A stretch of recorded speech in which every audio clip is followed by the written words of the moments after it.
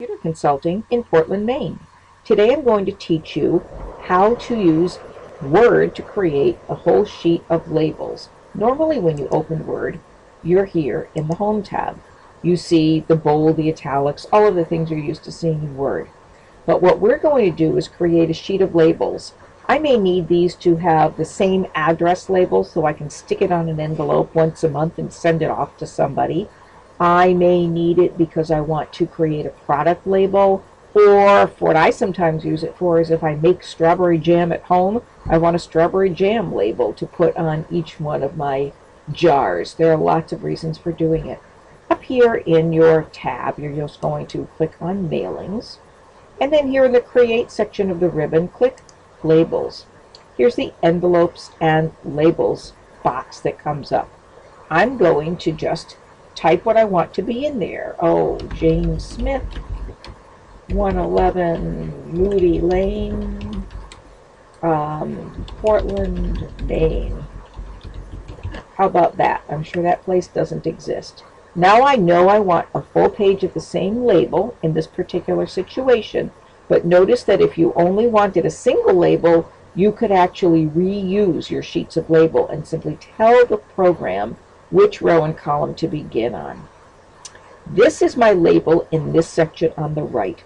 I am using the Avery US letter. That's the Avery brand we are all very familiar with. Number 5160, which is a common address label. But if you click on here, notice that you can choose any manufacturer you like, and you can also choose any different label that they put out. So while I'm using the 5160, you might be using a shipping label.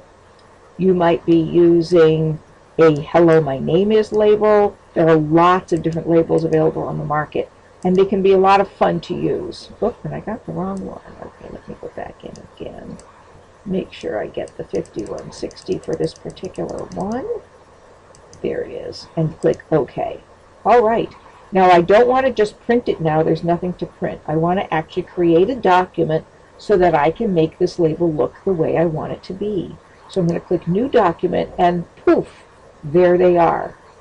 Now what if I want to change the font of these labels?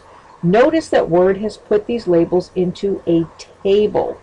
So if I click up here in this little hashtag up there, they all get selected and the table tools shows up at the top here. A design menu, a layout menu. If I click in design, I can change all kinds of things about these labels here, but those aren't going to really show. I can even give them shading, for example.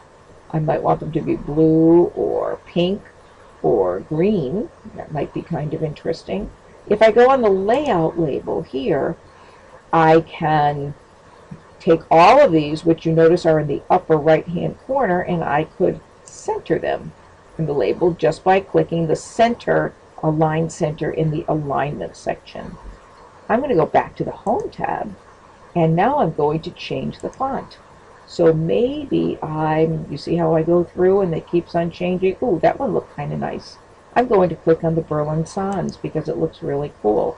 Now all I have to do is save my document, put my labels right into my printer, print them off, and I am all done. That's all there is to it. Thanks, and see you another day.